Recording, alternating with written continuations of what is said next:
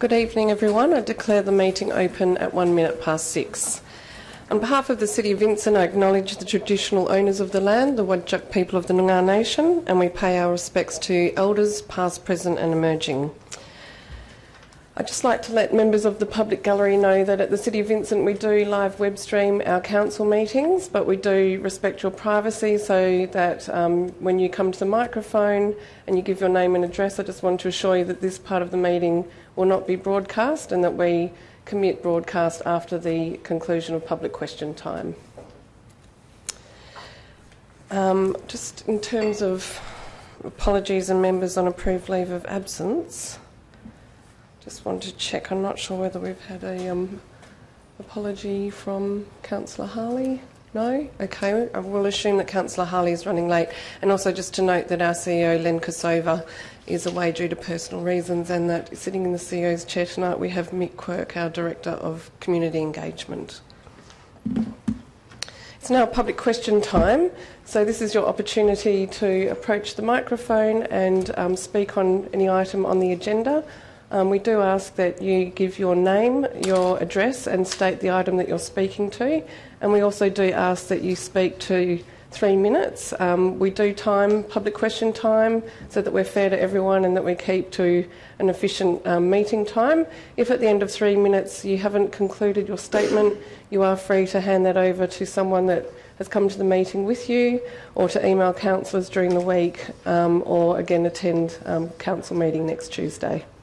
So there's no order, it's just whoever wishes to come up first, so I invite the first speaker to come forward, please.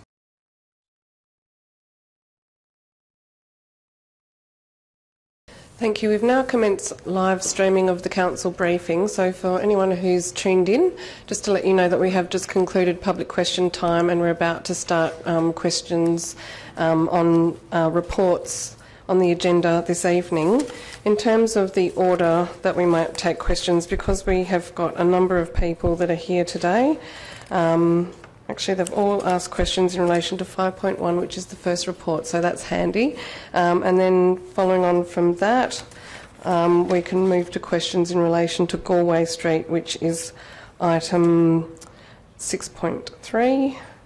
So we'll deal with those two matters first, and we've also had a question in relation to 5.2, so we'll deal with those 3 items first, and just also confirm that Councillor Harley will be attending but has notified that she's late, so she'll be here shortly. In relation to item 5.1, number 143 Edward Street, Perth, change of use from showroom and office to drop-in centre and office. Councillors, do you have any questions in relation to this item? Councillor Toppelberg. Thank you, Madam Mayor, and I'm happy for this to be taken on notice. Just the Director of Development Services, and perhaps we should also note that. I will note also that being a briefing session, our role is to ask questions and not to make any commentary. So these are purely questions. Just in terms of the management plan, from my reading and understanding of it, it deals almost solely with the operation of the facility itself. And obviously talks about the numbers, etc., but it doesn't make any mention of what happens to people who are potentially turned away from the facility because of numbers issues. It deals with how they will be treated on the facility, and obviously CCTV and otherwise. But I'd be interested to know what the current operation is on Palmerston Street, and what is the. I note in the management plan it talks also about monitoring 1 hour after closure in terms of making sure people aren't on site. But what happens to people who aren't able to attend the facility for one reason or another, whether it be due to numbers or other issues? If they're not allowed, what responsibility and what does the management plan state, or what expectations can the community and the council place upon management to deal with people who aren't actually entitled to access to the facility? The other question that I had for you relates to the responses. So, is it possible in the briefing notes that we're able to receive, and happy to have names and addresses redacted, but to actually receive a copy of the submissions, because the summary of the submissions, considering there were 86 of them, seems to be rather brief. So I'd be interested to see what the content of the actual submissions, and the response to them in some instances seems to be relatively general. And further, in relation to the last question that we got from the gentleman in the gallery, which I assume will be answered as part of the briefing notes, or perhaps formally answered prior to next week's meeting, if we can get some clarity around the satisfaction of the clauses in the town planning scheme relating to amenity in particular, in terms of the approval of unlisted use. And if you've got any of those answers now, that would be great, but otherwise happy to have them taken on notice. Through you, Mayor Cole. In relation to the first question, I think the applicant, I think the submitters made it clear in the submissions that there is, as did one of the speakers earlier, that there is already a homelessness issue in the area. There are a number of homeless people that frequent the area at the moment. The applicant is certainly not going to be responsible for homelessness in the area as a result of their proposal, and clients that they turn away either because they don't fall within the scope of the services provided, or because they've breached the requirements of the management plan, will not be the responsibility of the applicant, and they're not covered in the management plan. So, as is the current situation, homelessness is an issue that we all are part of addressing and dealing with, and the applicant's certainly not going to be responsible for all homelessness in the area as a result of this proposal. The second question was in relation to the submissions. We certainly can provide a full copy of all those submissions for elected members, for the council members. And in relation to the last question around the objectives, under the legal and policy section in the report, the relevant objectives are included, but I can take that on notice and review it again to make sure that there's nothing missing. The simple fact is there are no specific objectives in the scheme for any of the zones under TPS 1. So TPS 1 specifically says for an unlisted use, it must be assessed against the objectives for that zone. There are no objectives for any of the city's zones. So we have used the general objectives under the scheme, and we've also used the objectives under TPS 2 for the residential commercial zone, noting that TPS 2 is not yet gazetted and in force. It's a seriously entertained proposal, but in essence there are no objectives for the zone currently.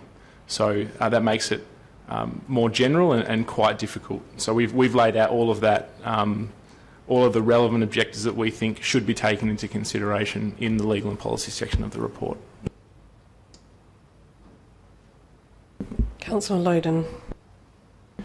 Thank you, Chair. Just to raise the questions that were raised from the gallery there, so I'll fire them off to you and see how you go, Director of Development Services.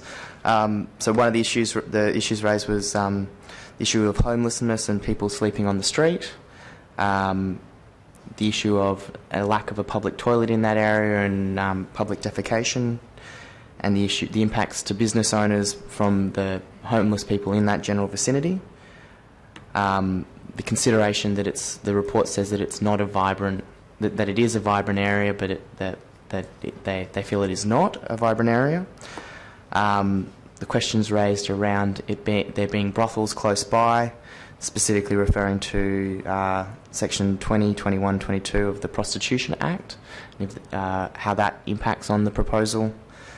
And the potential prohibition of sites where children or young people access being within 200 metres of, or they're basically creating an exclusion zone around brothels.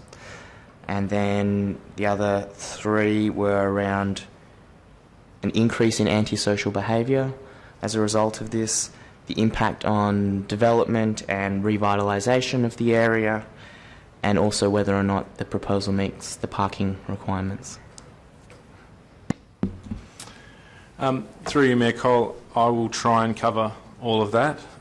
Just in relation to the parking, the application's been assessed against the institutional building parking standards as well as the recreation centre parking standards, and complies with both of those, and so hasn't been that hasn't been included in the report because it's deemed to comply in regard to those two, in regard to the policy that we have. In relation to the Prostitution Act 2000, the City has no jurisdiction over that Act and no ability to enforce that Act. That is the responsibility of the WA Police. The City understands that there are 2 brothels operating in the area.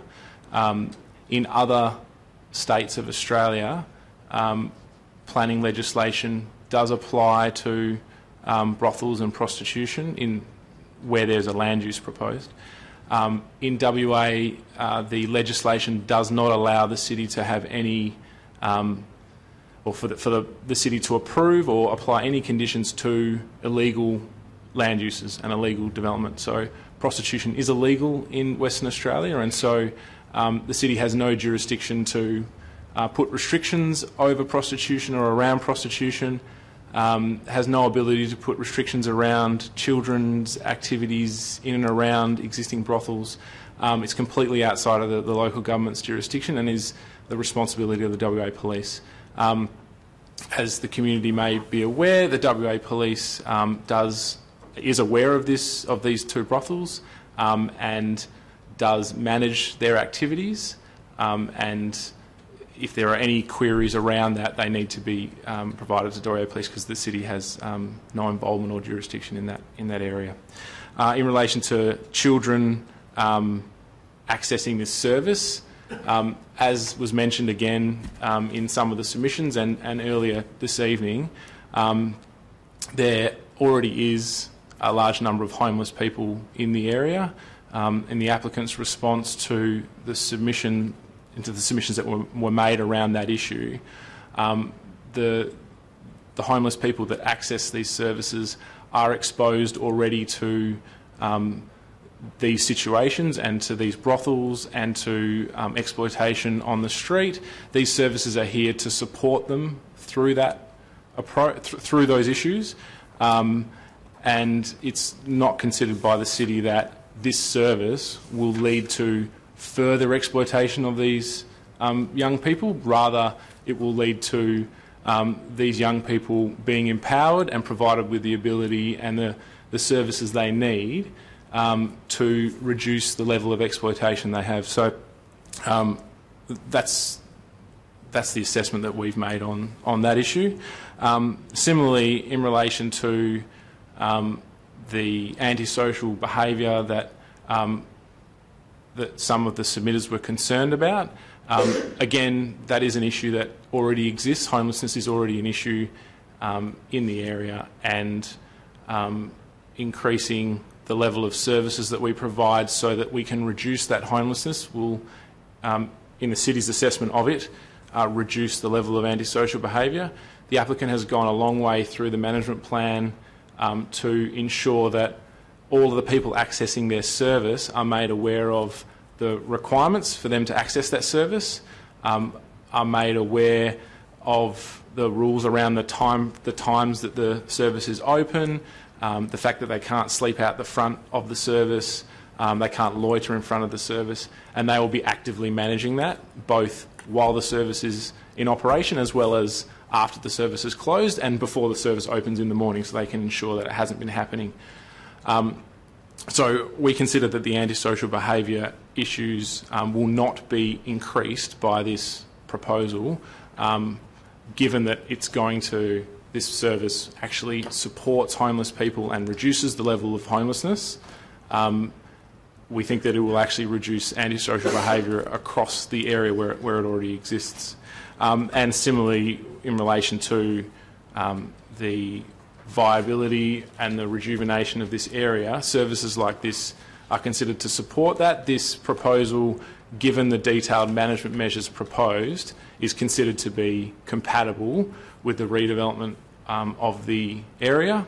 I think it's worthy noting other similar proposals that have provided support to young people in Vincent, such as Foyer Oxford, where there was a significant concern at the time around antisocial behaviour and the management of the users of those facilities has shown that it not only the antisocial behaviour that was a concern of submitters at the time has not only been managed well by the development, but has actually led to vibrancy and increased opportunities for redevelopment in that area. So again, not that I can demonstrate any of this, just like I can't demonstrate categorically that the development will increase antisocial behaviour or decrease it, but it's certainly not considered. Well, it's considered that there is an opportunity here to actually increase the vibrancy of the area through the support of the people that are already in that area. Thank you, Director. Councillor Loden again. And just a further follow-up question, with the management plan being one of the major ways of,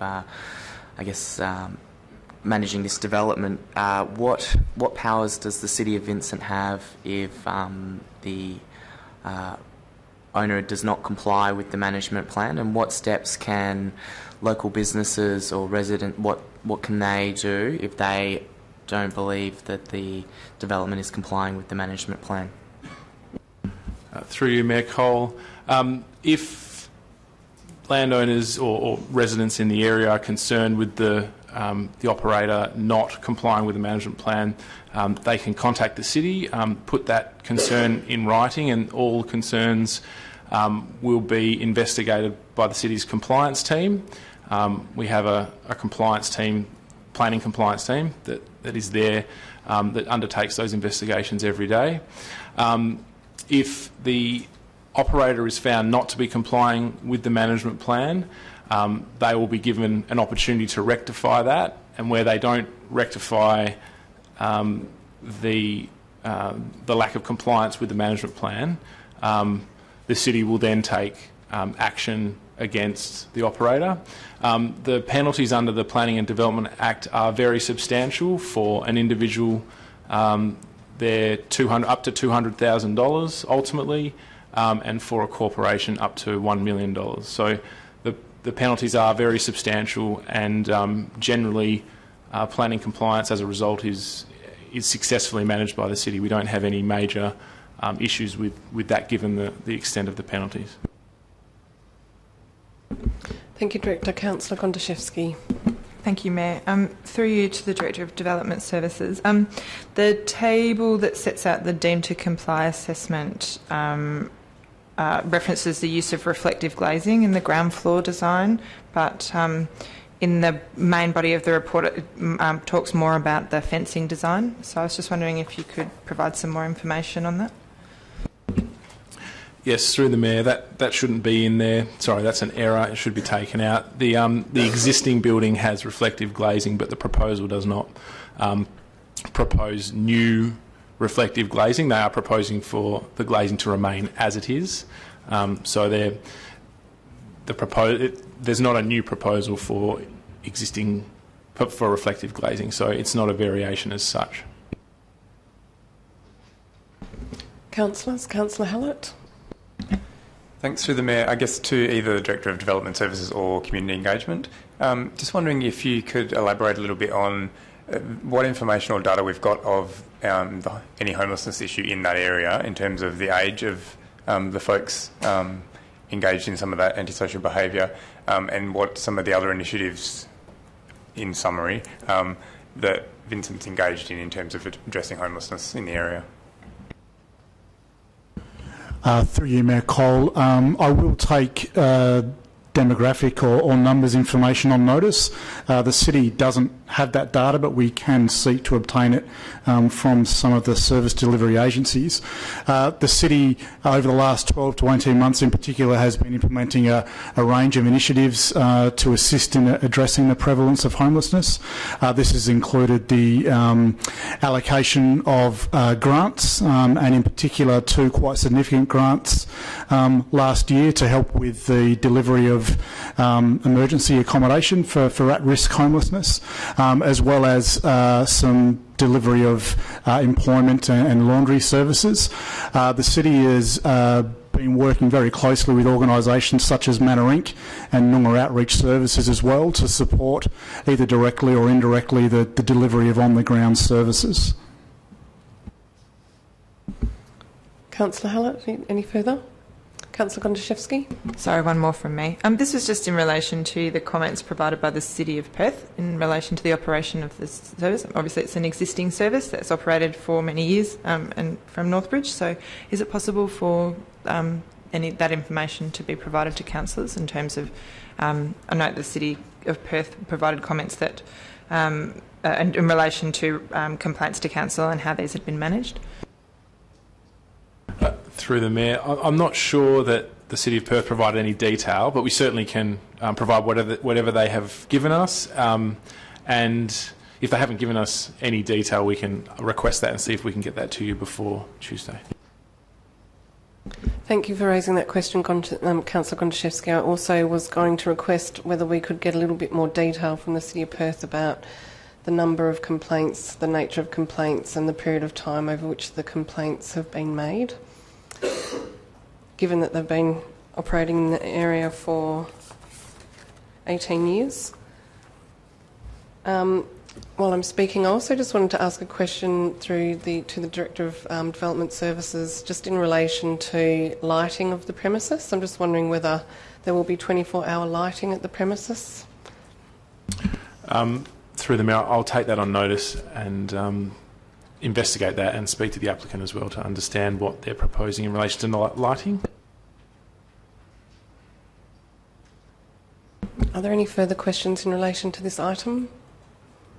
Okay, we'll move on to item 5.2, which is 53 to 65 Wasley Street and 90 Forest Street, North Perth, which is an amendment to existing approvals for independent living units and a nursing home.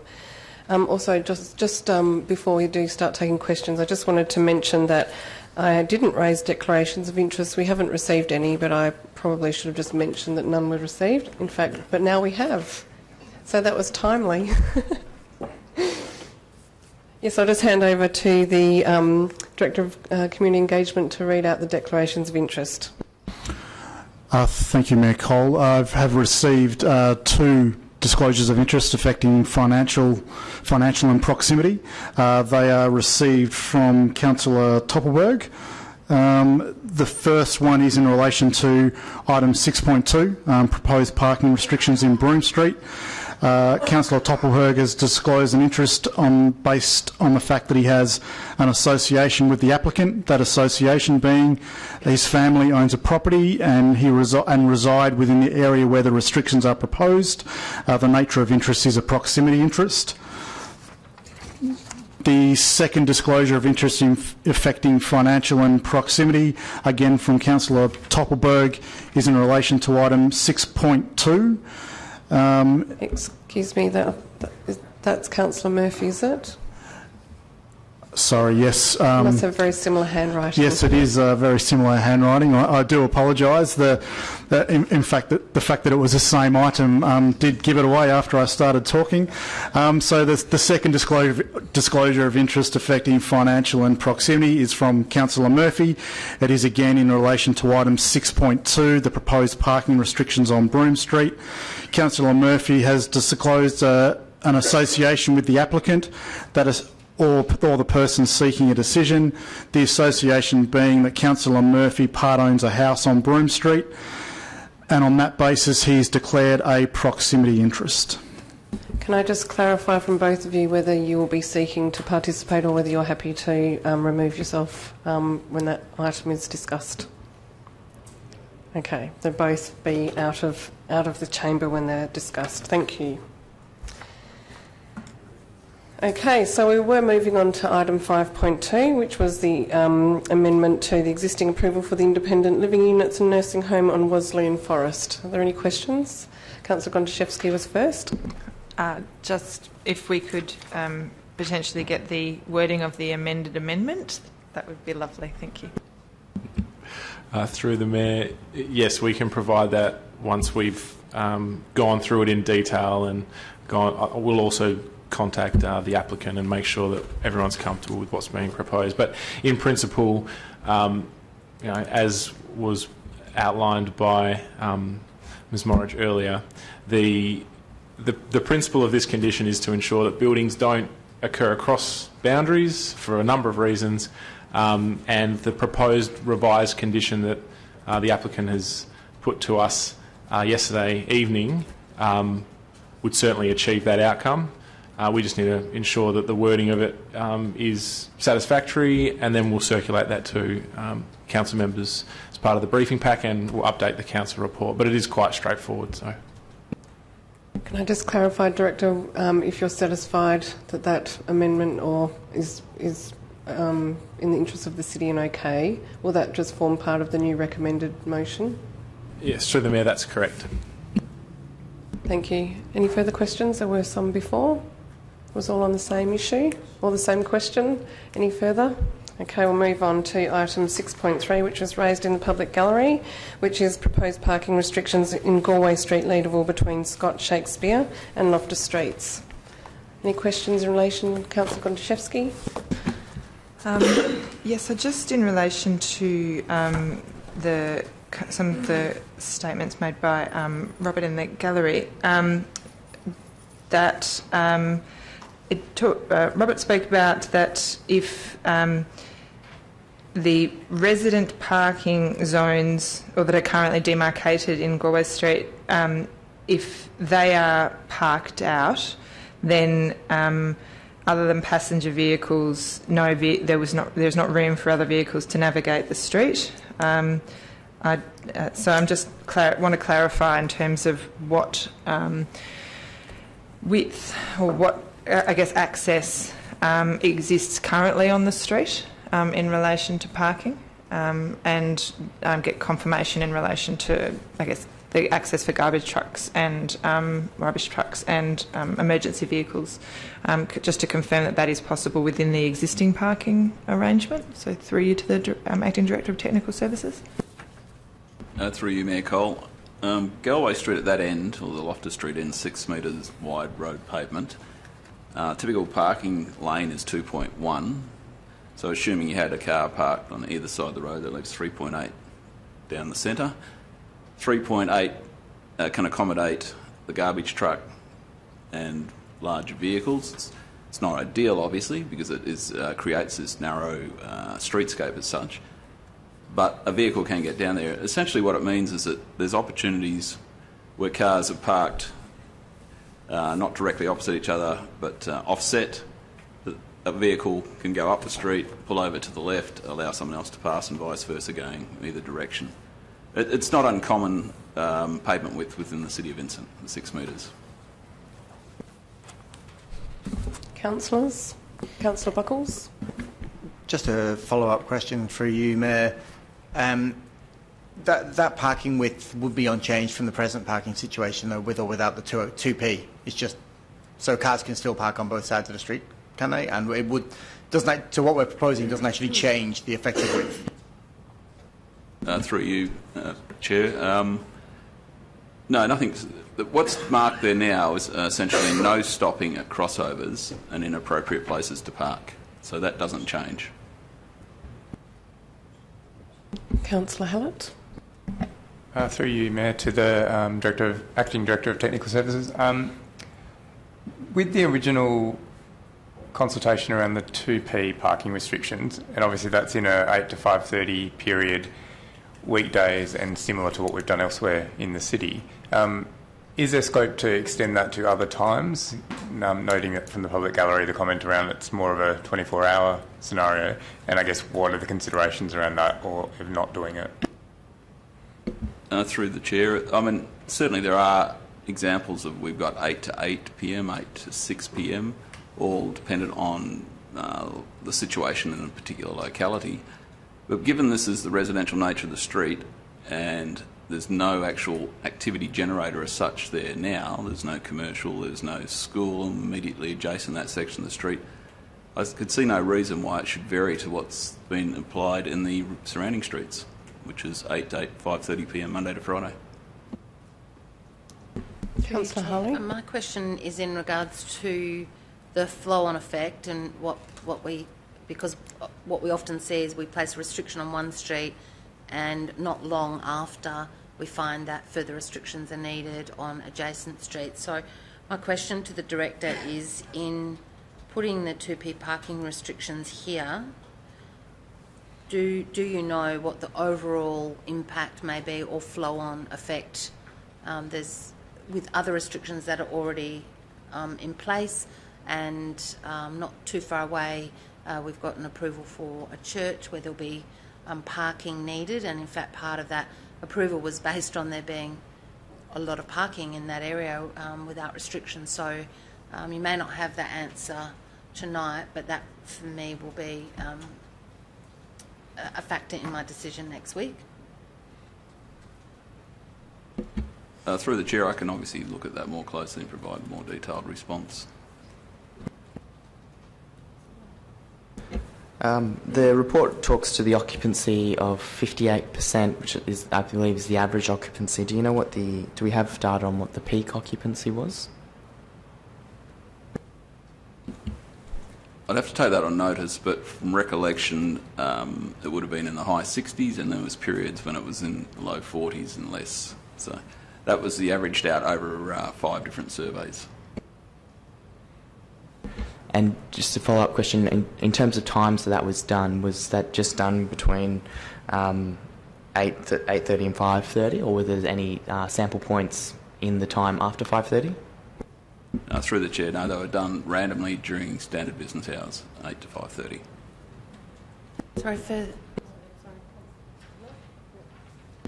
Further question to the one I asked is, can you look specifically at potential impact on Austin Lane and Tennyson, which you've mentioned in the report being the parallel roads, which are also roads that local people use consistently to get through from Loftus through to Oxford. So if you could focus on those 2 streets as well, that would be appreciated.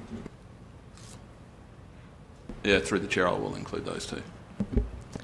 Look, I just wanted to state that I did have a meeting with Sue Irwin and Derek Lamond, who are residents living on Galway Street, on the 3rd of July, and they did raise with me the issue of where they felt the parking impacts either are being felt or would be felt with the development that's currently not under construction but into the future.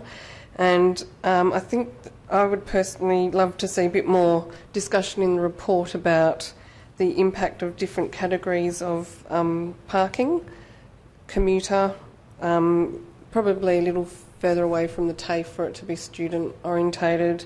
We talked about leisure parking. I just love that terminology. Obviously being those people that are going into the town centre to go and enjoy a leadable life, versus apartment parking, and whether I know that there is one development in situ now on the corner, but the other one is not yet developed, and what potential impact there could be from that existing development and the future development. And just in terms of understanding the existing parking restrictions north of the Leederville Town Centre, it would be very useful, if possible, to have a map with the existing parking restrictions marked out, because from reading the report and from understanding the way in which the parking restrictions have rolled out, it seems that this is on the perimeter radiating out from the Leederville Town Centre. So if you could just have that confirmed on a map, and also the existing parking restrictions, just to look at how that flows across that particular area. And also, yeah, just a bit more information about what would be the impact of introducing restrictions into the evenings and potentially the weekend. Thank you, Director.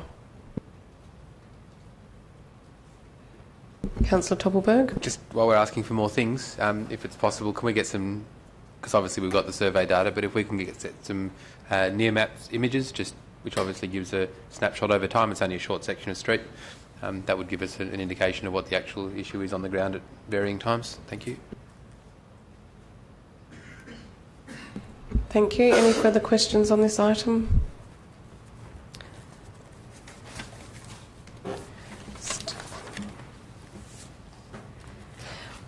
Just Director, just that Mr Player raised concerns about safety and illegal parking. I'm not sure if that's something that perhaps yourself or the Director of Community Engagement would like to respond to in relation to how that's dealt with by the city. Through you, Mayor Cole, I am certainly aware that rangers have a regular presence in this particular street. Myself and the manager of rangers has actually attended a residential address to talk about some of the challenges and some of the impacts of recent modifications to the street. So I can certainly provide some data in terms of how many cautions or infringements have been issued, but I do certainly know that rangers regularly patrol the street. Thank you, Director. And just also one other thing that I find that residents are not always aware of, which I found when I met with Mrs Irwin and Mr Lamond, was that they were not aware that residents do have the first right to park on the verge. That might be something that would be useful to include in the report, because I know there's discussion about whether residents have first right to park on the road outside their house, which is something we're grappling with, but in terms of the actual parking on the verge, I think that's something that's not always widely known in the community. Thank you. Any further questions? Okay, we'll move on to item 6.1, proposed Safe Active Streets Project Phase 2, formerly known as a Bike Boulevard, Shakespeare Street, Leederville, Mount Hawthorn, Progress Report 2. Any questions in relation? Yep, Councillor Buckles.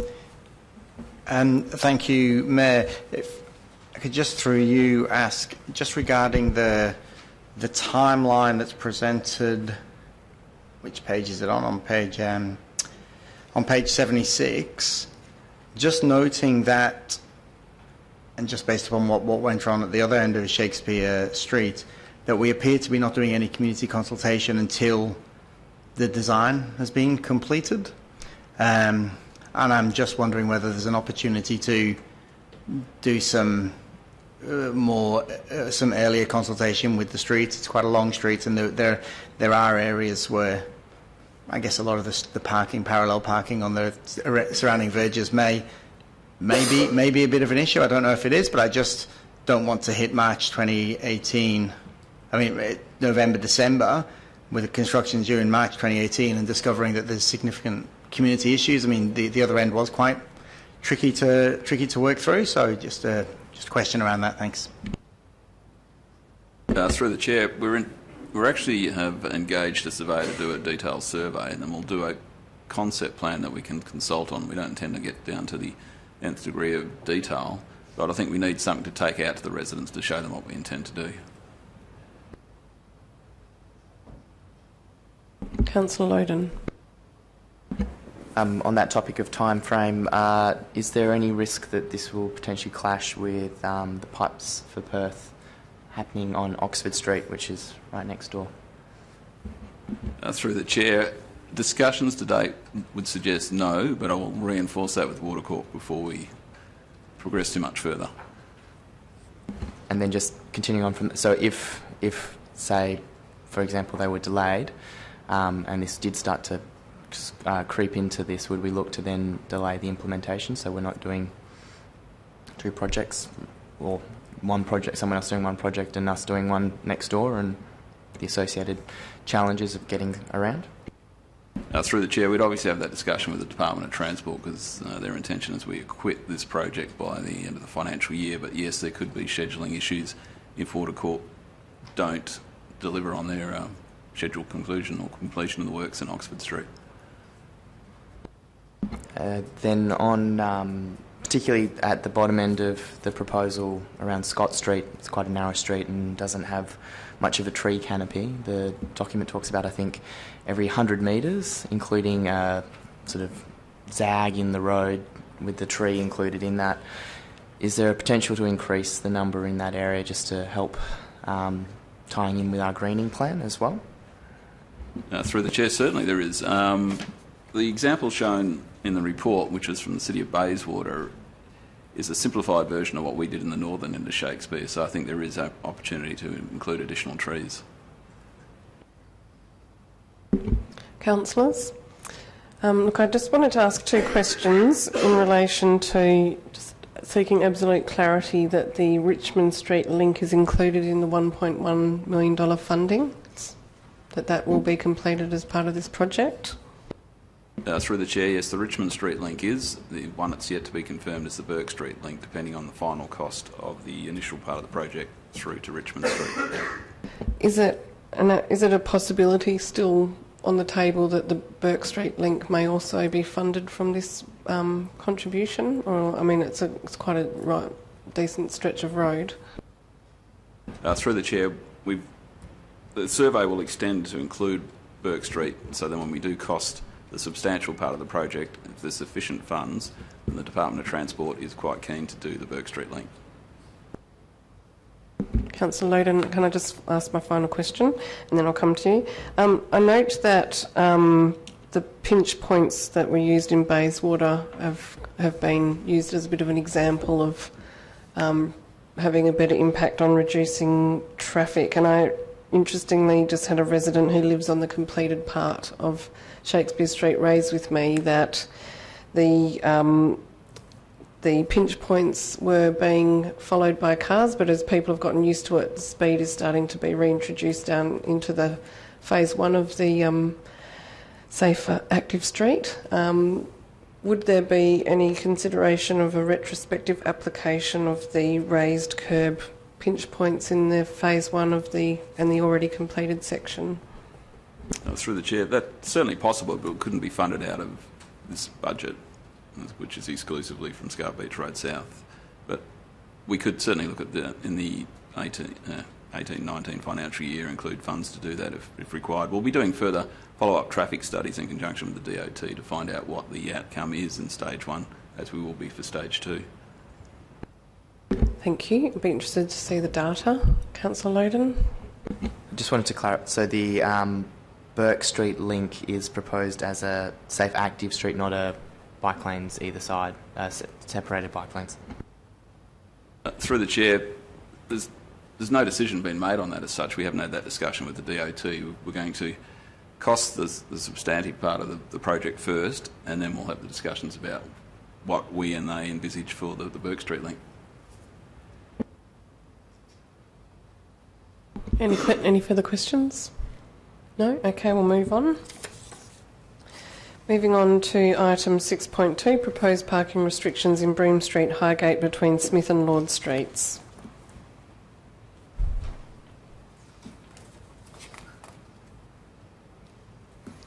Councillors, are there any questions in relation to this item? Councillor Gondaszewski. Just one confirmatory question. That noting the occupancy at 40%, and also noting that we don't have a full category matrix for this particular area, I presume that just to get confirmation that the decision around no implementation, that sort of aligns with what we'd done in North Perth around less than 45% having no restriction or 3P. Is that was that part of the decision, sort of what has been implemented in other centres in relation to percentage occupancy?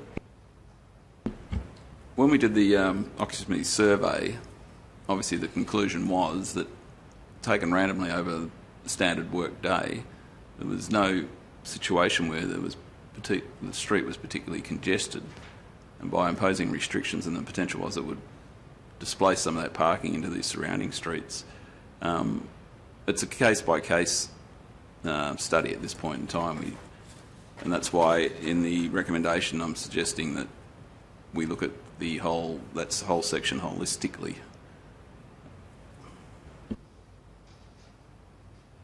Any further questions on this item? Yeah, sorry, through you, Matt, just so a follow-on to that. So in a similar vein to what we've talked about with Galway Street, it does feel a little bit ad hoc, and it would be really useful if we could have an overall view of what this looks like.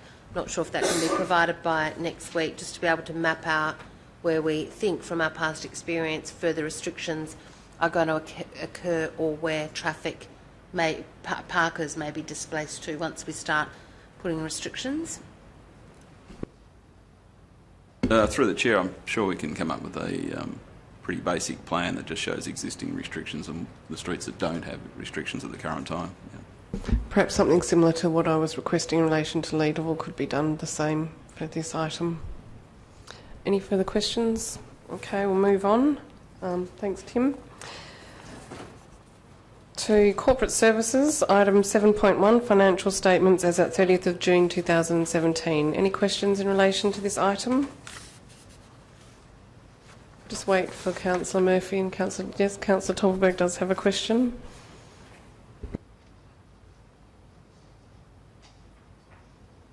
Thank you.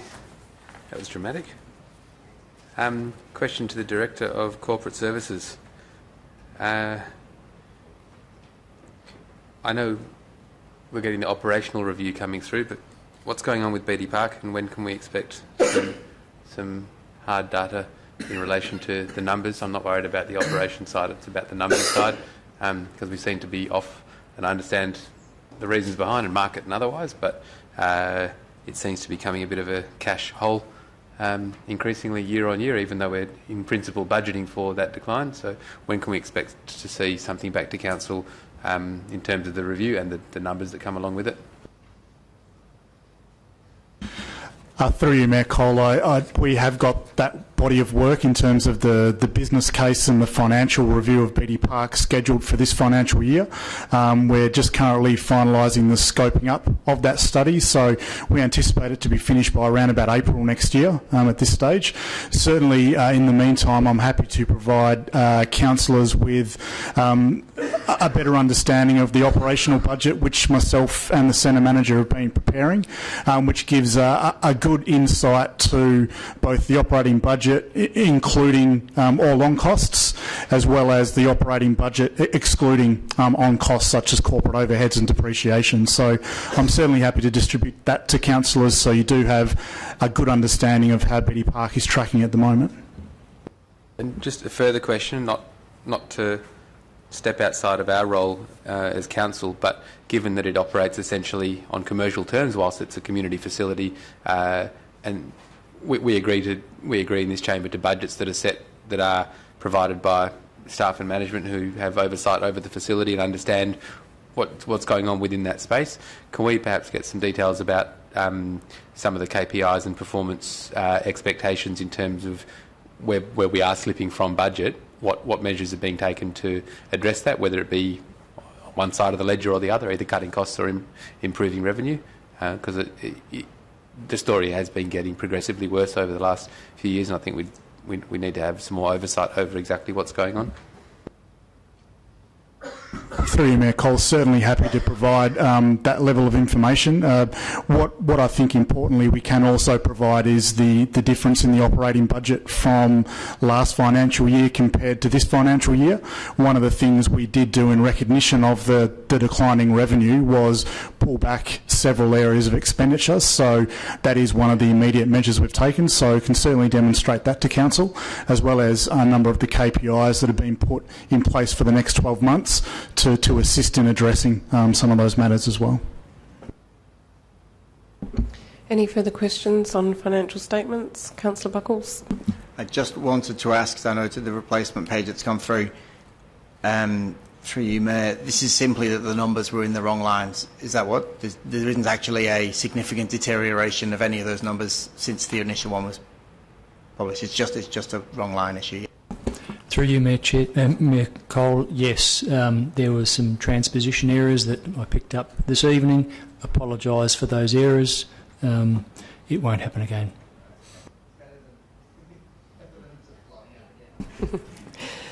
Any further questions on financial statements? Okay, moving on to authorisation of expenditure for the period 1st to 28th of July 2017. I have a question in regards to, there's about $2,000 worth of SAS locksmith for this month.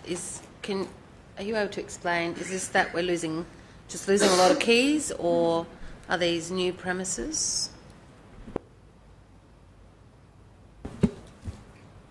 Through the Chair, we'll need to take that one on notice. Councillor Gontaszewski, no? Any further questions on authorisation of expenditure? No? Okay, we'll move on to item 7.3, which is a licence for use of land comprising a portion of a bike path on the Swan River under Wyndon Bridge, East Perth. Are there any questions in relation to this item? No, it seems very straightforward. Oh, we do have a question, Councillor Hallett. Somewhat related. Okay. Do we have any other paths that are under this type of arrangement within the city? Director of Corporate Services, would you like to take that question? Through the Chair, we will take it on notice. I'm delving through my mind and I can't think of any other instances where they would not be on, direct reserves under the care, control and management of the city. This is an unusual situation in this particular case, but we'll take it on notice, and if we can find something else, we'll report on that. Anything further? Okay, we'll move on to the item 7.4, dedication of Spite Strip. I know, it's local government. There's always something new to discover. Dedication of Spite Strip pedestrian footpath as road, lot 151, 62 Robinson Avenue, Perth. Any questions in relation to this item?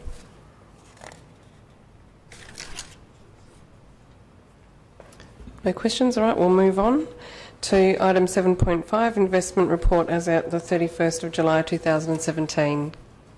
Councillor Loden. Thank you, Chair. Just a query, there has been discussions around an amendment to the investment policy to remove some of the barriers we're having with further investment in non-fossil fuel banks, and I think that's proposed to come back to a workshop potentially. Just wondering what the time frame was on that.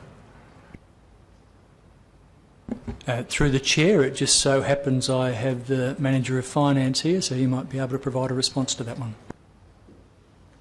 Yes, through the Chair. I need to get some more information out to the workshop participants. I'll be doing that in just over the next week, and then call something probably in the next 2 weeks. So that would come to that'll come to a council workshop, or it'll come to a briefing, or?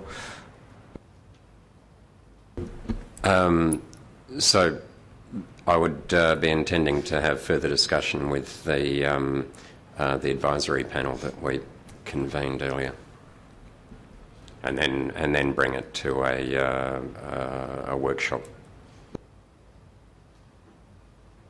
Any further questions? No? Okay, we'll move on to the item 7.6, which was a late item. Adoption of our long-term financial plan for the period 2017-18 to 2026-27. Any questions in relation to the long-term financial plan? Okay. No, Councillor Murphy does. Yeah, just through the Chair, I'm just wondering why, is there any reason why asset building and land sales wasn't considered in the long-term financial plan? Through the Chair, essentially the long-term financial plan is working on current known or best known information. So at this point in time we don't have plans for the sale, but it's certain for the sale of any land holdings. But it is a consideration that we're working on in over the course of this financial year. So if and when that information becomes available, it can then be put into the long-term financial plan. So the long-term financial plan should be used and working on the basis of prudent and reasonably known data. Thank you. Any further questions? Okay, we'll move on to community engagement items. First up is 8.1 petition for a multi-purpose court at Birdwood Square in Perth. Are there any questions in relation to this item? Okay, I have a question. I just wanted to, this might be something that you're aware or not aware of, Director for Community Engagement. I just wondered whether there was any plans for Highgate Primary School to reinstate a basketball court, and if there is, whether it would be publicly accessible. Through you, Mayor Cole, administration isn't aware, but I have heard that they are seeking to return a court as part of their future developments, so I'll certainly endeavour to clarify that either from the department or from the school and include it in the briefing notes. Would you like to take that question, Councillor? The Highgate Primary School landscaping master plan that was prepared last year does have a multi-purpose court on the school site, and it is my understanding that the school will be working towards reinstating a basketball court at some point in the future. Whether that will occur immediately following the opening of their new building or at some point in the future. I guess from the perspective of whether it be publicly accessible, Highgate Primary School for the most part has the low style of fencing, and so the community has made use of the basketball court extensively over the years on an informal basis. And I don't envisage that would change at all in the future. That's very good to know. It might be worth our Community Engagement Directorate just touching base with Highgate Primary School to see if there's any firmer information on dates, given that it's within 60 metres of Birdwood Square. Okay, and just a point that the Menzies netball ring is noted as a half court, but it's actually a semicircle, so I don't think it would. It's quite small. I don't think it would classify as a half court, so it might be worth checking. And just in terms of moving forward, it has been recognised that there's a gap in an area potentially to be filled by Highgate Primary School, and just wanted to note that in terms of moving forward with the public open space strategy, in terms of responding to those residents who've asked for this particular court, that we probably do need to acknowledge potentially more clearly in the recommended motion that there has been an identified shortfall in the area, subject to advice from Highgate Primary School. That's a suggestion. Just when I read the motion, it just seemed to be potentially reading as an outright no, whereas I think that when you go through and read the body of the report, it talked more about the fact that there is more of this type of facility further north than Highgate. Yes, through you, Mayor Cole, we'll look at the recommendations and also exactly what communications we have with the lead petitioner moving forward. But certainly the desktop analysis confirms that there is a gap within the central part of the city, so that should certainly be brought to the petitioner's attention. May I ask a question which is, while not on the netball courts, is related to activating some of these spaces generally, and that's in regards to whether there are any plans to install more exercise equipment in some of these key parks. They're very, very well utilised from the parks that I've seen them be used in, so perhaps we can take that on notice for a discussion at a further point, but there's obviously increased pressure. So just a general discussion about more activation through things that are maybe not courts, which take up a lot of space. Through you, Mayor Cole, that is certainly one of the key outcomes from the public open space strategy, is understanding, based on the hierarchy of our public open space, what level of infrastructure should be placed within the park, and then also looking at what is provided within particular neighbourhood catchments, so that we provide access to a variety of amenities but don't oversupply those amenities in some areas and undersupply in others. So it's certainly a very relevant point, and one that I hope the public open strategy provides council with some guidance with moving forward.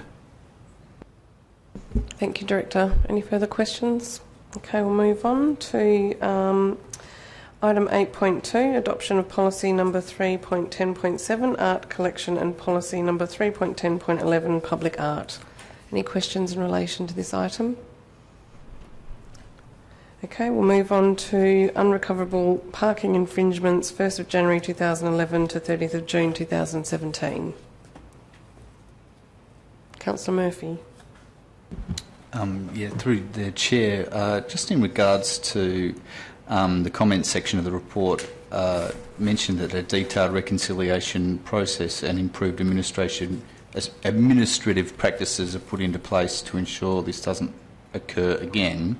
I'm just interested in wondering if there's anything else Council could do, such as well, just throwing it out there, but do you think there would be any evidence to suggest that a reduction in the amount of fines would encourage people, or do you think that the high amount of fines dissuades people from paying their parking fines, or do you think that that is of no consequence? Do you understand? Through you, Mayor Cole, the primary issue with these infringements that have been referred through to FER is that they have been issued, a final demand notice has been issued, and then after a period of 35 days they are referred to FER. So these are infringements that, for all intents and purposes, it would be assumed that the recipient of that infringement has no intention to pay. That isn't always the case. We do receive payments through FER, and we do also receive very, very late payments, and indeed some of those included in this reconciliation process have only been paid in the last few weeks and months. So, but for the most part, when infringements are referred through to FER, an extended period has passed, and therefore it is assumed that the recipient has no intention of paying, which is where the FER is very useful, because they have, I guess, the added ability to take someone's licence away from them, which is something that the city doesn't have. I guess I'm wondering, is there anything that... So you're basically saying that there's nothing else council could do to encourage payment of fines? No, not in my view. Look, I have a question in relation to the overall outstanding receivables amount in the financial report, which still shows $2.136 million worth of infringement over 90 days, and that this is about 1% of that global sum. So I'm just wondering, given that there is still a considerable amount of outstanding fines, that this seems quite a small proportion to actually write off, and in terms of reconciling our financial management system with the FER, it does seem like a very small drop in the ocean, and how is administration going with tackling that outstanding amount that we still see appearing on financial statements? Through the Chair, certainly we have over the last couple of years been undertaking a reconciliation, and so last year we undertook what was certainly the first reconciliation for many years, and that saw a more sizable write-off, certainly of debts going back quite a few years. The more recent reconciliation has now been bringing that much more up to date, and we actually have balanced to the FER information. Essentially, you now have a situation where so that the outstanding debt is not only the parking infringement, it's also the costs that have been loaded on by FER. And that will sit there essentially and run through the FER process, and they are continuously reviewing their opportunities for recovery, and so we follow their advice. So until such time as they say there is no opportunity of recovery of that debt, it will stay on the books, and FER will pursue it through their various courses. So I'd suggest that it's something that we have to wear, and again, most of that debt is now, as you can see from this report, relatively recent years' debt. So it's no longer going back to 2006, 7s and 8s, etc. This is now coming right up to date, and I think these debts are from the write-offs are from 2010 and 11. So it's not unusual to have a reasonable amount outstanding, because that's the process that FER go through to recover the costs, and they will certainly be continuously writing to us, recommending or advising us, essentially, those that they now believe are not recoverable and therefore would need to be written off. Thank you. So this is a sort of report that we should expect to see regularly coming to Council as we work through that with the FER. Okay, thank you. My question relates to those people on here who are up to 15 in some cases, tickets being written off, 5, 4, 3, 15. I haven't gone through it line by line, but those are the ones that stand out.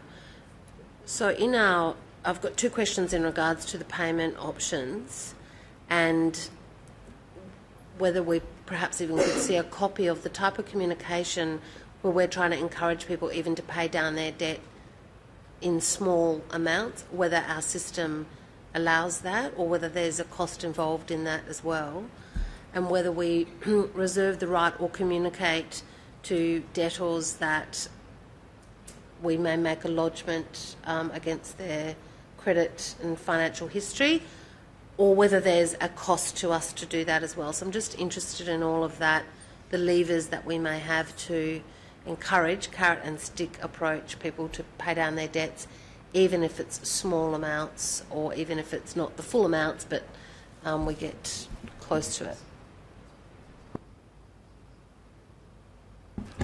it. Through the Chair, a couple of points there. One is I think we should have a look at those write-offs where there are multiples to identify if there is an issue there in terms of more recent infringements that may be issued, etc., or to try and identify whether that vehicle is still around, etc. FER have indicated that it's unrecoverable, so they either can't find the person or perhaps they've spent a little bit of time in jail to acquit the debt or whatever else it is. But once we transfer the debt to FER, it's FER's system of recovery, and we're not involved in that anymore. And so our opportunity to encourage payments is, up to that 90-day period. Once it goes to FER, it's on FER books, and they totally manage that process and enter into payment arrangements or whatever processes that they need to go through. Any further questions? Okay, we'll move on to item 8.4, Proposed Parking and Parking Facilities Amendment Local Law 2017. Councillor Toppelberg and then Councillor Gontaszewski. Thank you. Just because this is one of our few chances to get down to the nitty-gritty of these sorts of things, happy for it to be taken on notice or not. Can you explain to me, please, this is to the Director of Community Engagement, the difference between stopping contrary to a no stopping or clearway sign and stopping during the times when a sign specifies a no stopping or clearway restriction is in operation? Specifically, how would you possibly stop contrary to the sign unless you were parking in there when it says you can't park there? That is a very good question, Councillor Toppelberg, that I will take on notice. Because one fine's double what the other one is, so I'd just like to know if there is a difference. I think that was my only question, because and I think that we've actually had issue before with the ticket being issued for one and not the other, and it hasn't been clear. So if we can get some clarity around that, that would be great. Thank you. I have a question in regards to stopping. Sorry, Councillor Gontaszewski was next, and then you can go. Okay, thank you, Mayor. My question relates to point 8.8, vehicles not to obstruct a public place or thoroughfare. So it says, subsection 2 says that a vehicle which is parked in any portion of a public place where vehicles may be lawfully parked is deemed to cause an obstruction and may be impounded where the vehicle is parked for any period exceeding 24 hours without the permission of local government. So my reading of that says that if you park where you're allowed to park for more than 24 hours, you need to ask us in order to do so. I would presume in practice that potentially a resident's parking permit could qualify as asking, but in streets where we don't have parking restrictions, how does a resident ask us to park for more than 24 hours in a place they're legally allowed to park? Through you, Mayor Cole, this was a clause that's been amended based on some challenges Rangers have had in the last couple of years.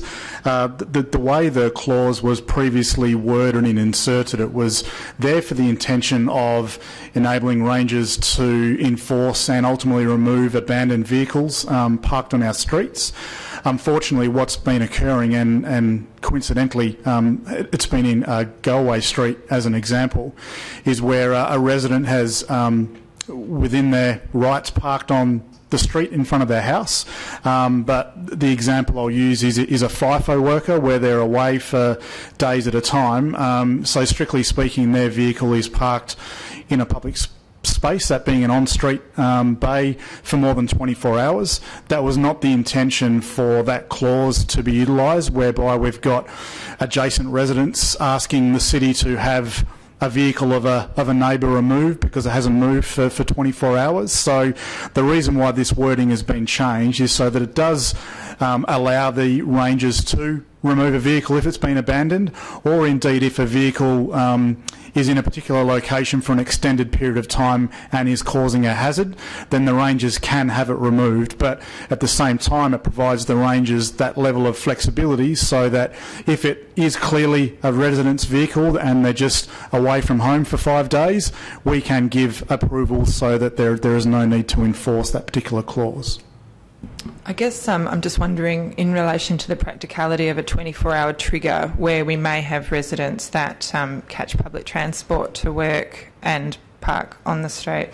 And I guess I think it's important that we make sure that when we intervene that it's a realistic intervention, that we, as much as we have discretion around enforcement, that we don't set up a situation where we would be penalising people for undertaking a practice that generally we wouldn't have a problem with. So I guess my question is... I was just going to say... Thank you. I'm getting there. You can easily Don't worry. turn that into a question. I'm going to... My question is...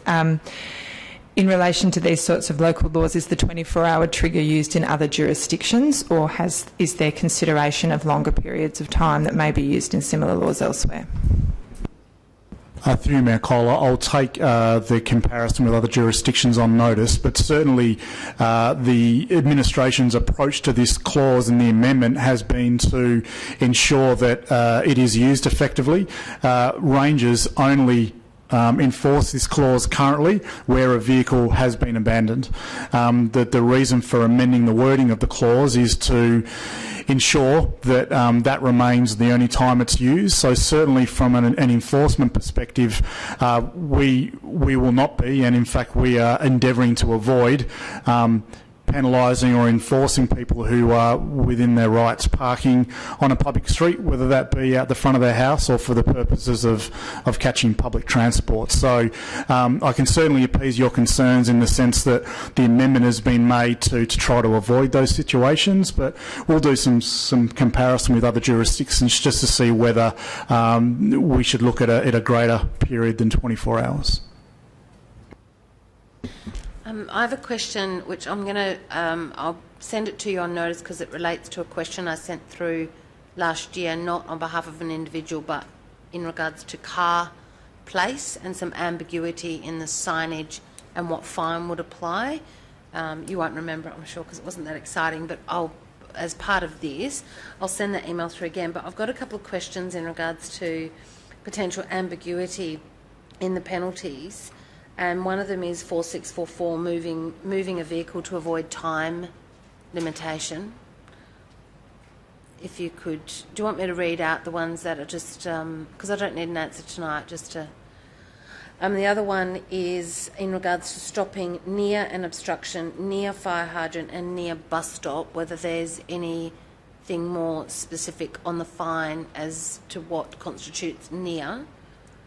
And the other one is in regards to stopping unlawfully in a taxi zone or bus zone. How does that relate to Uber drivers and the current discussion we're having at the moment about potential shared spaces with taxis and Ubers or other types of pickup services? You can answer next week, it's fine. Through Mayor Cole, I will take a couple of those on notice, but certainly my understanding, and the Director of Technical Services may add to this, but a bus zone is for buses and a taxi zone is for taxis. It doesn't contemplate Ubers or other ride-sharing vehicles. Sorry, I forgot two others, and it is removing a notice on a vehicle, what that relates to, and all other offences not specified, the catch-all. Perhaps some clarification on what that means and how far and wide that could be applied, because it's a $95 fine. Yes, I'll take those on notice and provide a response in the briefing notes. Can I just follow up on sort of relevant to Councillor Harley's question in relation to taxi zones, and one of the new offences being proposed is leaving a taxi unattended in a taxi zone or rank, which is welcome. But we have been having the conversation about more generic pick-up and set-down areas and moving away from specific taxi ranks. And this could also have an impact on kiss and ride, which is a matter I will come and discuss with you, where I've had a request for the 5p to be removed and just have a pick-up and set-down area. So I'm just wondering whether we actually need to include or look at the possibility of having a further, including within the local law, a more generic pick-up and set-down area, and then looking at whether we need a new offence for leaving a car unattended in a pick-up and set-down area. Through you, Mayor Cole, we'll certainly take that on notice and review whether that's required. The specific amendment that has been included in regards to taxi ranks is in direct response to the issues we're experiencing in Leederville Town Centre, whereby a major cause of that congestion is taxis parking in the taxi rank, but then taking time to stretch their legs and go and grab a kebab.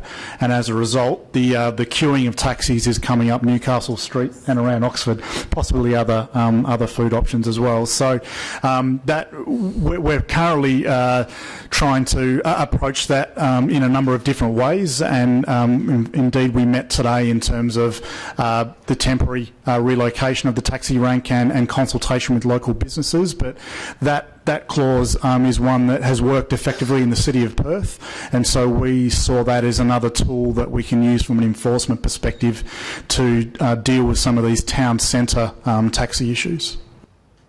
Can I just ask two further questions in relation to that? One, does the responsibility, so if that offence is issued, it lies, I presume, with the owner of the taxi plates because it applies to the vehicle. So if the infringement is issued, any enforcement or follow-up, irrespective of who the driver is, would be with the owner of the taxi plates, is one. And the other is whether the proposed fine for that offence is something that we can tinker with between now and next Tuesday, if we so desire.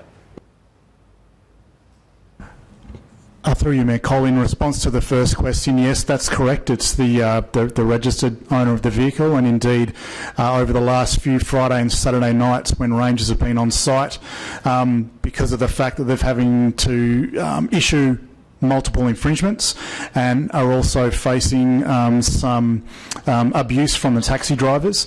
They have actually been prosecuting and issuing infringements via photograph, which reaffirms that it's actually the registered vehicle owner who will receive the infringement.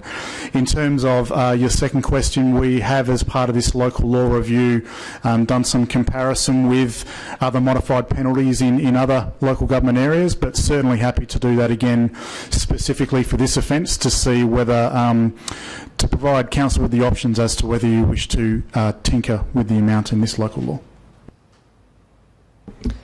I also just wanted to ask a very minor question in relation to leaving a car unattended in a also parking around a cul-de-sac, and I just wondered whether community are aware of the fact that you can't park in a cul-de-sac and whether this is going to have to cause yellow no stopping lines to be marked around all cul-de-sacs.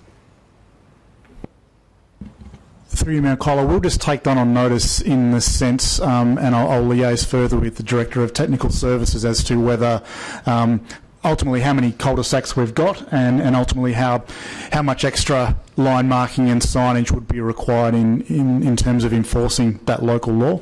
So I'll, or that clause I should say, so I'll get that clarity and include that in the briefing notes. I just thought one that comes to mind is Kingston Avenue in West Perth, where it's not the smallest of cul-de-sacs, so a car could think that they can still park at the end without impacting on a turning circle. Yeah. Any further questions on the local law? Councillor Hallett. Somewhat tangential again, apologies. Just wondering, maybe to the Acting Director of Technical Services, what's the frequency, I guess, for us for repainting some of those yellow lines? Because there's quite a few that have been quite faded already, and I'm not quite sure how frequently they are. Through the Chair, obviously we do the town centres more frequently, and we do that on assessment. With the lower order streets, sometimes we let them go a bit longer because the problem resolves itself. People become accustomed that they can't park there, and we don't find it necessary then to refresh them on a regular basis. But obviously if the issue arises again, then we go back and redo it. But certainly our focus is on the town centre and activity centres. And local primary schools. Yeah. Okay, any further questions? No, we'll move on to Chief Executive Officer's item, which is the information bulletin. Are there any questions in relation to this item? Councillor Loden. Just on item 9 around the development services statistics, it shows a reduction in 3 in terms of the number of development applications we have on place, but I imagine we've also got some new applications in that time interval, so I was wondering if you knew how many new applications there were in the month and if there's a way that could be reflected, just to show that it wasn't that we only processed 3 development applications in the last month. Yes, through the Mayor, it might not be clear. Hopefully it will become clearer over time. But the numbers reflect the end of the month, the start of the month. So the number of DAs lodged in July was 38 and the number determined was 34, and there were 7 withdrawn. So we will include that information as we go along. Councillor Hallett. Apologies if I've missed it. Just wondering if we could have a report on the stats from the live streaming on a monthly basis. I think that was somewhere, but it's not in the information bulletin. Wondering if that might be a good spot for it. Might hand you over to our Manager of Governance, because I think there was an email on that matter, but perhaps you could provide some advice. Yes, but we can certainly provide that in future in the information bulletin. But there was an email that went round. I haven't got the figures to hand, but it was approximately 50 to 60 viewers on average per meeting after, I think, the first 3 or 4 rounds of briefing and meeting cycles. From memory, I think the first one was 118 unique views, and then it was sitting around 60, which is still pretty good. That's because I counted the seats in the public gallery, and there's 80 seats, so that's 3/4 of a public gallery, and there could be 2 people looking at the one screen, or they could be having a party and inviting some friends around. So thank you for everyone out there who's tuning in. I did have some questions just in relation to the Register of SAT appeals. It's great to see that we're now marking representation. Thank you for doing that. And I just did have a question. I didn't see 238 to 246 Oxford Street on the list. And please take it on notice. I'm just really wanting to get a bit of an update on where that's at and when it's likely to be re-advertised to the community. Through the Mayor, it's currently being re-advertised at the moment. It's not on the list because it's a JDAP application, and so it should sit in the JDAP, if I've got the right application. Well, it was appealed to the... I thought it was in mediation with the SAT, and I think I looked at the JDAP list too, and I don't think I saw it there either.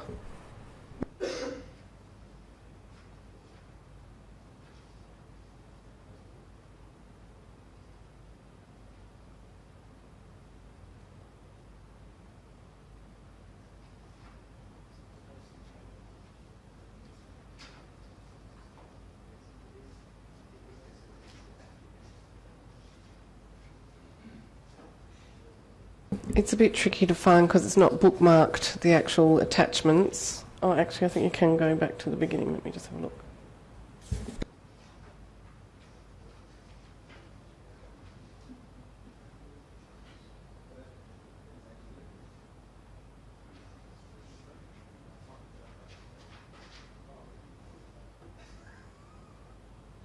Yes, through the Mayor. I found it's on page 373 is the DAP applications, and you're correct, it's not in that list. It should be in that list, and we'll have that updated before next week. It is back before the JDAP now, as is Rosewood, which is on the list. So they're both at exactly the same point in the process. The SAT has requested the JDAP reconsider a revised proposal, and both are being advertised at the same time, and advertising closes at the same time, though the Rosewood will be considered by the JDAP first and then Oxford Street subsequently. Has advertising commenced? Yes. And when will it conclude? I don't have the date, but it's in approximately 2 weeks. Thank you. Any further questions on the information bulletin? Okay. Yeah, thank you, Mayor. Yes, sorry. Yes. On attachment 6, and it's to do with the withdrawals. So we've consistently had the highest number of withdrawals, and so in this case it's $83,000, although I acknowledge it's gone down significantly from previous years where it was closer to about $250,000 a year of our own write-offs or withdrawals. So the consistently high number is still Ranger and administrative adjustment. So can I ask whether there's ongoing work to identify that from a QA perspective and a improvement perspective? And sorry, my second question to that is how, for next week, how does that compare to the previous 6 months and then the same time last year? Through you, Mayor Cole, I will provide those comparisons in the briefing notes. Yes, there are 3 key reasons that contribute to those Ranger or administrative adjustments. First of all, the AutoSite machines that the Rangers use are cumbersome and old and increasingly failing. One of the constant issues we've had over the last few months in particular is that those machines keep resetting their date whilst the Rangers are on shift. So the Rangers correct the date at the start of their shift, but if they don't keep an eye on it and it reverts to a particular date, I can't remember what it is, but straight away, once that doesn't align with the date that the infringement occurs, then that is deemed to be invalid and therefore it's withdrawn. So importantly, we have just finalised an RFQ to replace those machines, and so within the next few weeks the Rangers will have far better machines. It'll be far more reliable and much easier to hold. So that is one major reason. The second reason is a lot of those adjustments are issued by casual Rangers who are employed, for example, when there are major events at NIB. That's been an ongoing challenge since I've arrived at the city. We have put in place some improved training practices and improved supervision of their tasks. However, that does still continue to be an issue, so we certainly have our eye on that. And the third is a common scenario where a Ranger makes an error. And indeed they identify that before they're finished issuing the infringement, so they simply void that from the machine. A void actually counts as an administrative adjustment as well, so on a large number of occasions that is simply corrected and an infringement with the correct details is then issued. So certainly aware that that is a common area where a number of withdrawals are taking place, and we'll continue to monitor and improve that as we can. Thank you. So a question from that answer then is, with the new machines, will these have the capacity to photograph the ticket in situ on the dashboard, which is the most common get out of jail free card, literally? Yes, through you, Mayor Cole. Ultimately, they're smartphones, so they certainly have that capability, and from a director's perspective and being the person that a lot of these requests for withdrawals come past my desk, one of the difficult things is the either the lack of photographs or the poor photographs that make it very difficult to uphold certain infringements. So not only will these new devices have the ability to take photographs, but we've put in place some standard operating procedures as well to make sure that Rangers are actually taking photographs of the whole windscreen, of the whole vehicle and of the signage next to the vehicle, so that we have confidence when a request for withdrawal is received that we can decline that if indeed we're confident that the infringement did take place. So my next question is in regards to the category G, which has again been an ongoing issue, resident or visitor permit issue but not displayed. Are we able to again have same time last year and comparison with the previous 6 months, just to have a look at the trends? It's still about 500 people a year who are getting fined for not having a valid permit displayed. And the third question relates to category 2, which is significantly less, but is still a high amount in comparison with the other categories: financial hardship, disability, police on duty. Some time ago, we asked for a breakdown of what they were, so that we understood: do we have a whole lot of police out there, parking, over the city illegally? Is it, so what the categories are for monitoring? And whether the police know that stopping to get a coffee may not count as police on duty, and stopping in a stopping zone, etc., which presents a poor picture of illegal parking outside cafes in no stopping and loading zones, etc. So just perhaps I'll flag a question next week about communication with police about that.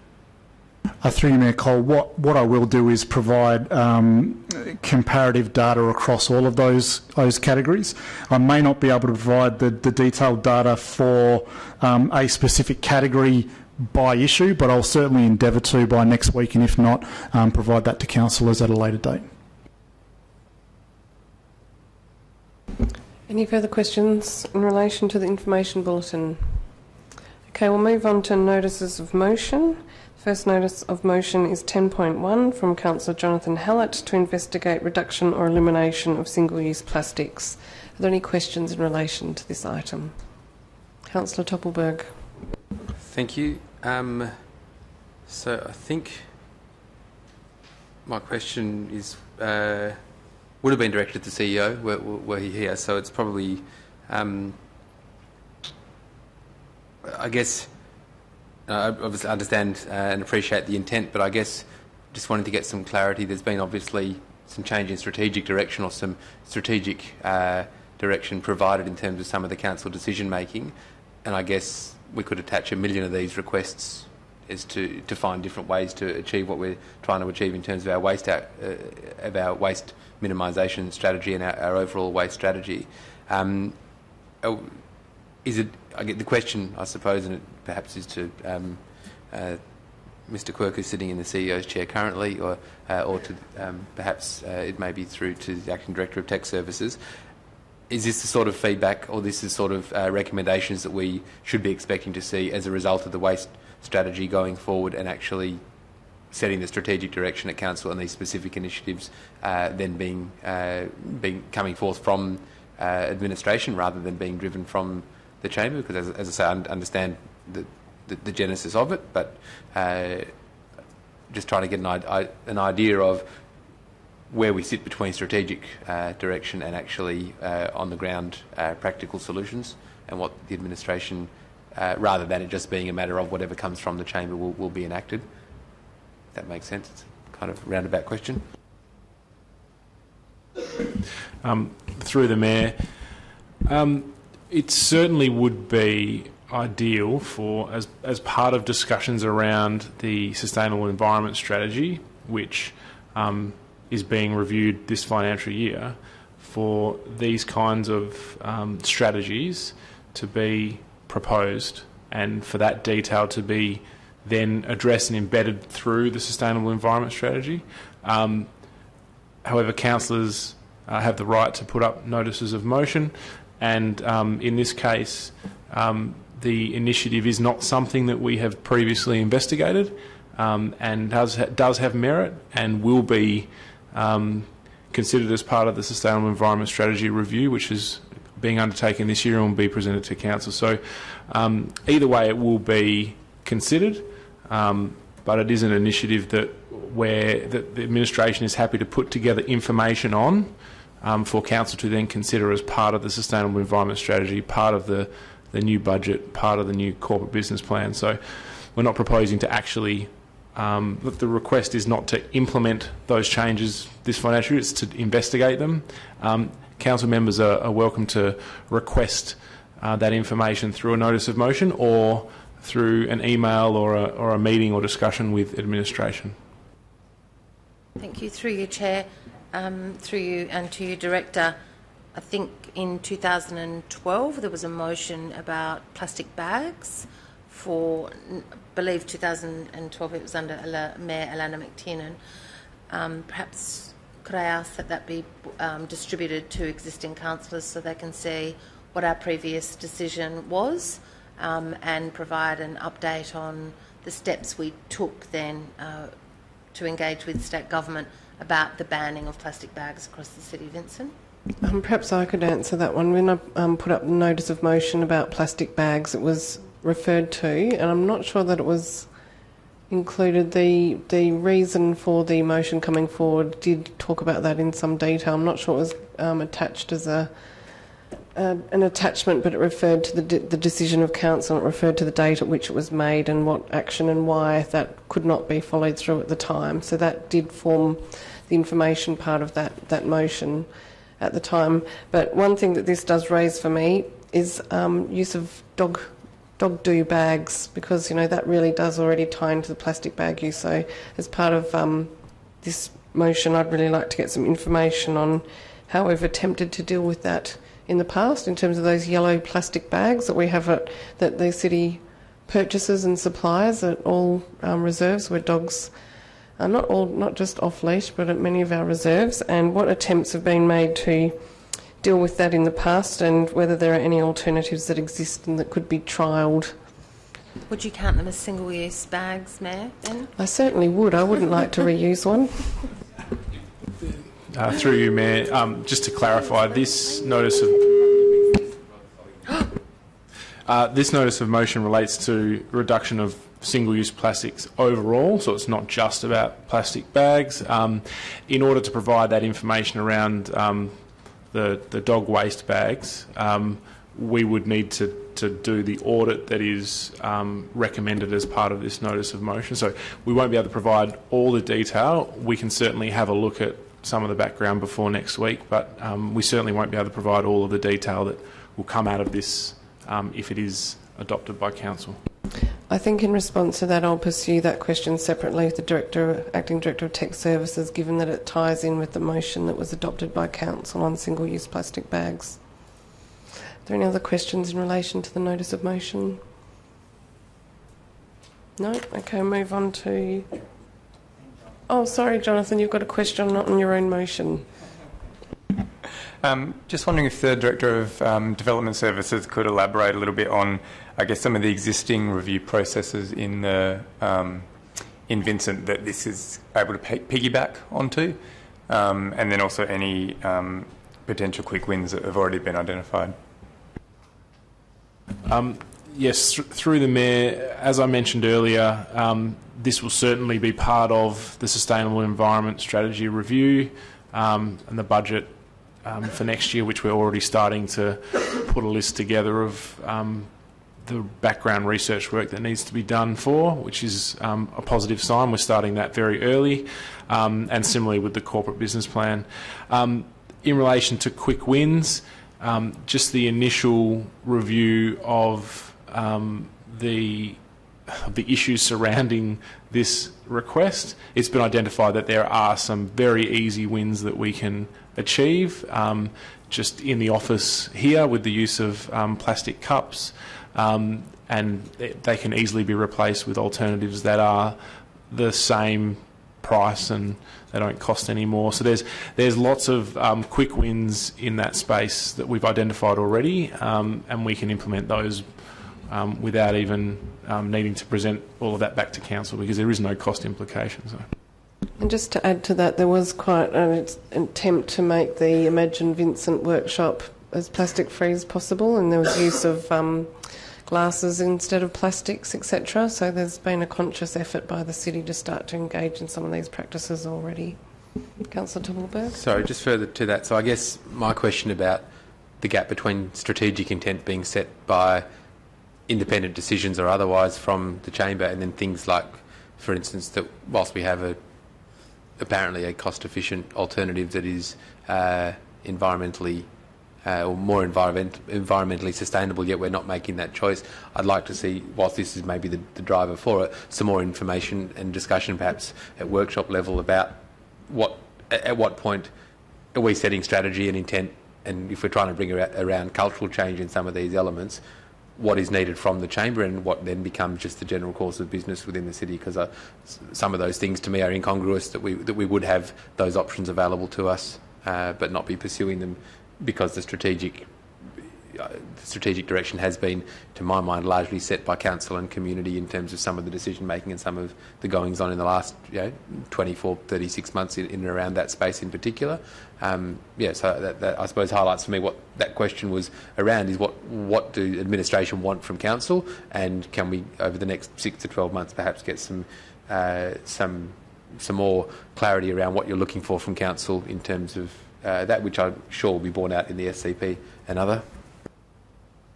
Yes, through the Mayor, as I said, the Sustainable Environment Strategy is the key strategy that will set that strategic direction. Currently, it doesn't cover these specific issues and a number of the issues that have been discussed over the last 36 months or the few months that I certainly can recall that they've been raised.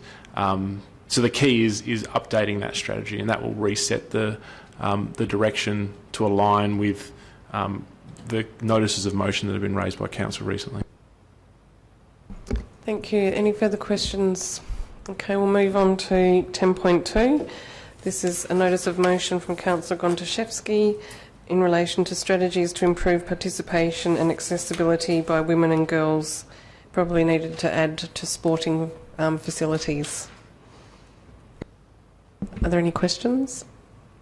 No? Okay, we'll move on to a late item, notice of motion 10.3 that I have put forward on behalf of council, if you'd like it to be on behalf of council, in relation to reaffirmation of support for marriage equality. Are there any questions on this item? I guess I really support the item strongly, and I was just I guess it's not really a question, but just wanting to flag that I would be interested in seeing whether there was any other budget that we could cobble together to, maybe put some more substantial things other than just flag flying in the lead up to the referendum. I just think that it's or the plebiscite, sorry, is that I think it is actually a really important issue, and I think that given that we're in this situation where there's a postal plebiscite likely going ahead, that I think the city is in a position to take a bit of a lead role and try and generate some media coverage and support. I'd like to think that if people come to Vincent, they will be greeted with visible signs other than just flags. That they come to Leederville, come to Mount Lawley, and are just reminded that a yes vote would be really, I think, good for society. In relation to your question, is it about the question is whether a budget allocation could be made? Well, I guess I was just noting that I was looking at. I'll be looking at options to add something to this if possible in terms of further budget. I guess the answer will be no. There's no further budget unless council determines to reallocate it from something else. This might be a good question for the Director of Community Engagement. It seems to fit well within your area. Is there potential for budget? It's difficult to know. I mean, some things could be free. Doesn't necessarily have a budget attached to it, but how would we go about attaching budget to this item? Through you, Mayor Cole, what we certainly can do over the next couple of days is just have a look at what that might mean in terms of initiatives. As you mentioned, some of that might be low cost or no cost. And also within our marketing and communications area, we do have budget for varying corporate initiatives. So without giving a firm commitment, I can certainly, there are a couple of areas that we can look and provide some options for council to consider with an associated budget impact if there is one. I'd already flagged that potentially we could have a flag raising ceremony and invite the local media, which would be probably an uncatered free event. Any further questions on this item? Okay. At this point, we will have to have a mover and seconder to move behind closed doors, because we do have one confidential item to consider this evening, and at this time we will cease to stream the meeting, but at the end of the confidential session we'll come back to the live stream and I'll read out the decision of council. Oh, sorry. My sincere apologies, I just went into council mode. There is no decision tonight. So at this point, given that we're moving into confidential item and there is no decision to report back on, this will be the end of the live stream for the evening. Apologies for the confusion. Do I have a mover and seconder to move in camera? Moved, Councillor Gontaszewski. We don't need one, sorry.